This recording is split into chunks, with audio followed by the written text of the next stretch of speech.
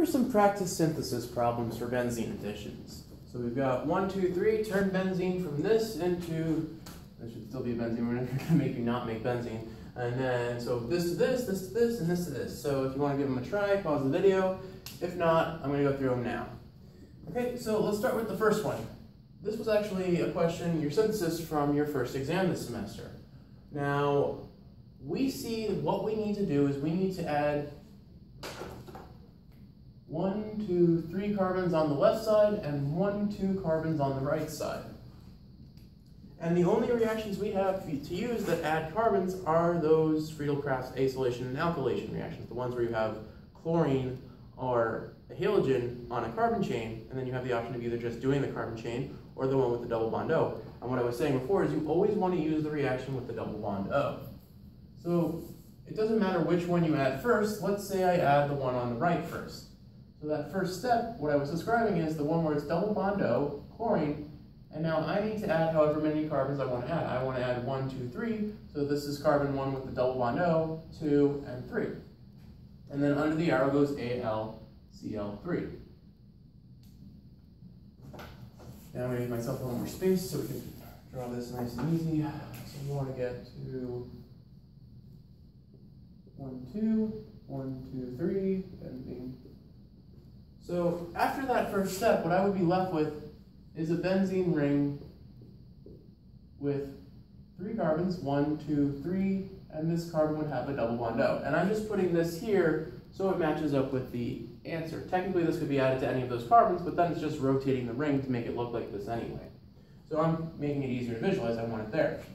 Now I have to ask the question, what is the position of the other group relative to this group?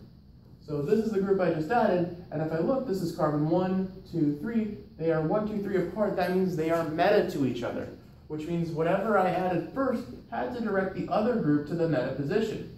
And this is an important thing to remember when you're doing these syntheses. This reaction that allows you to add carbon chains can either be a meta or a para-ortho director, depending on what you leave it as. In this first step, I added this group.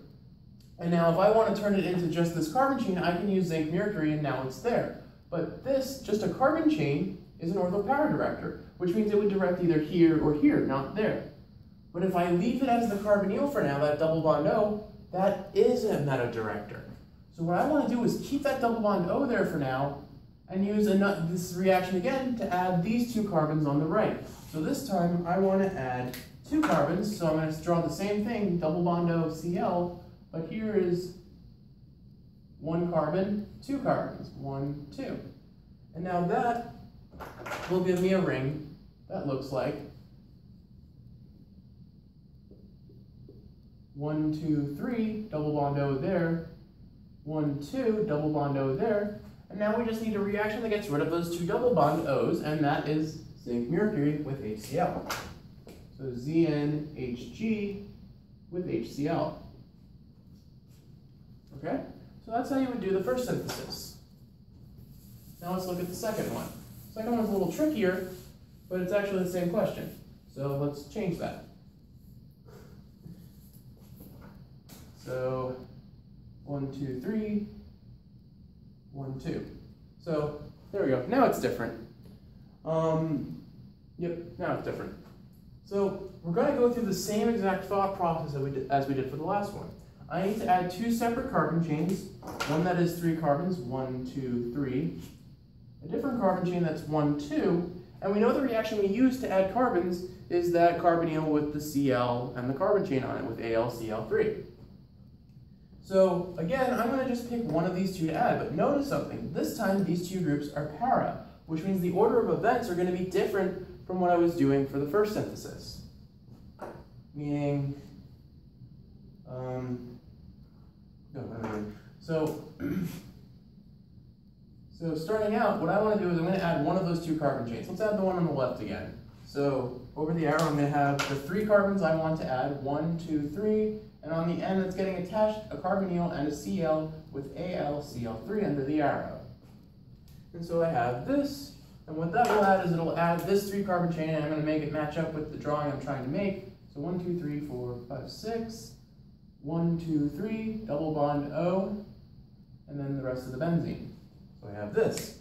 Now I want to turn this into that, and notice the two carbon groups are 1, 2, 3, 4 apart. They're para to each other, which means I need this, if I added that first, to direct this in the para position. But we saw with the first synthesis, well, this is a meta-director. We want it to be para and ortho-directing, so we have to do that zinc-mercury step next.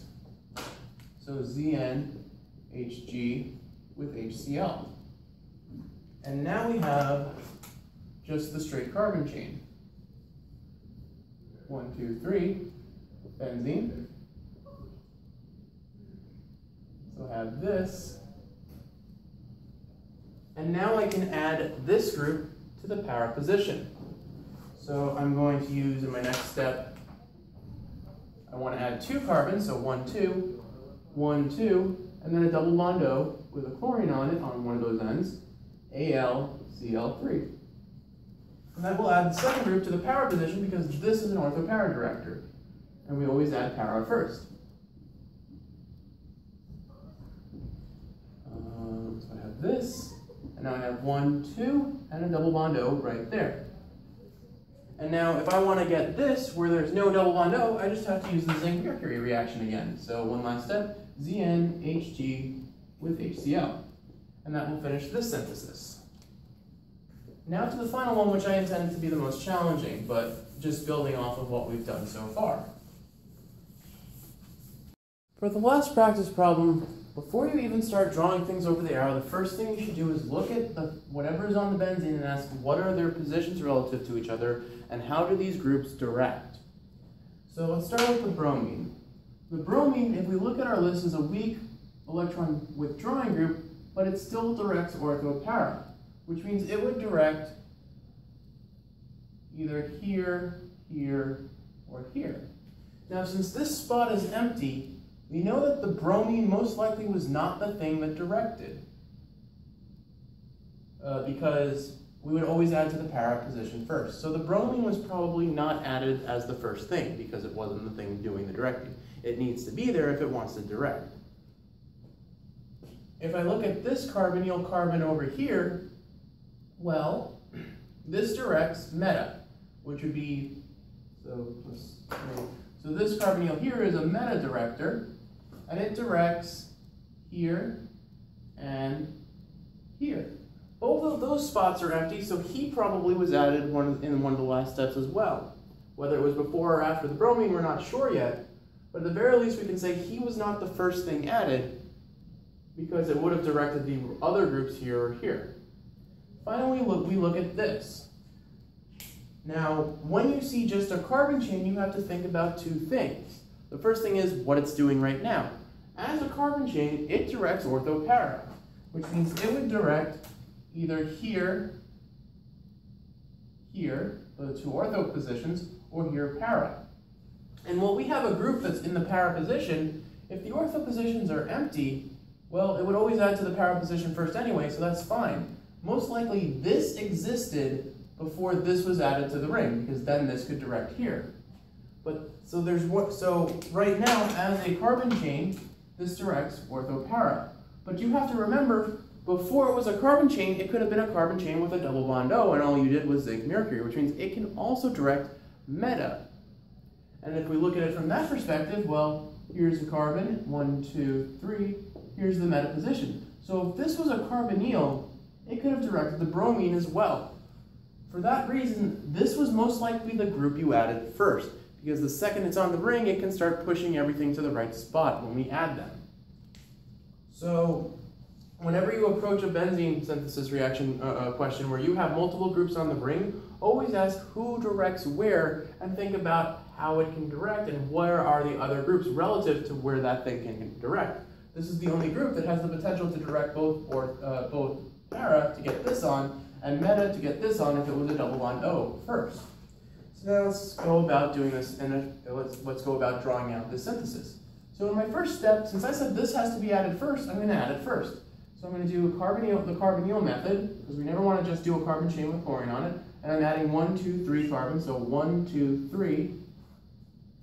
And that will give me a benzene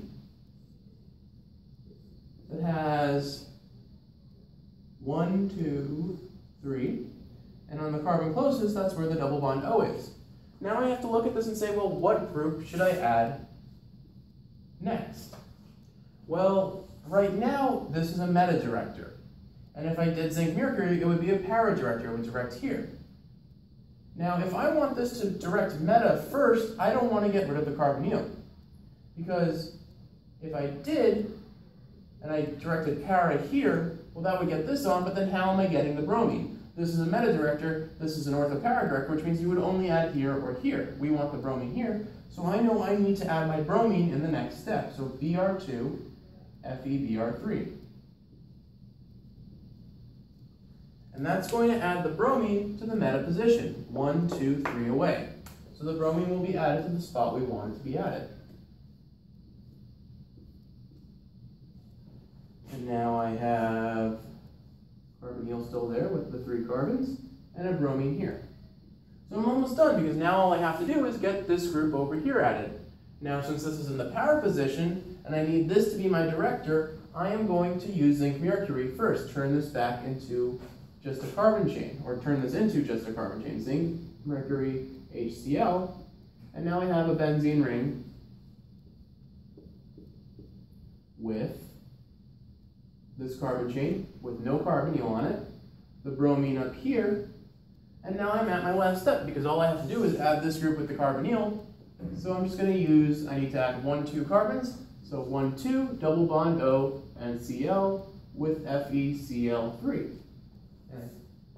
And so I forgot to write that over here, So one point to make is AlCl3 versus FeCl3. For both of these reactions, they have the same purpose, so it doesn't really matter if you use them interchangeably. Technically, we use the aluminum Cl for the Friedel-Crafts reactions and the Fe halogen 3 for the halogenation reactions, but they're actually technically interchangeable, so it's okay if you mess that up. I don't think you would lose points for that.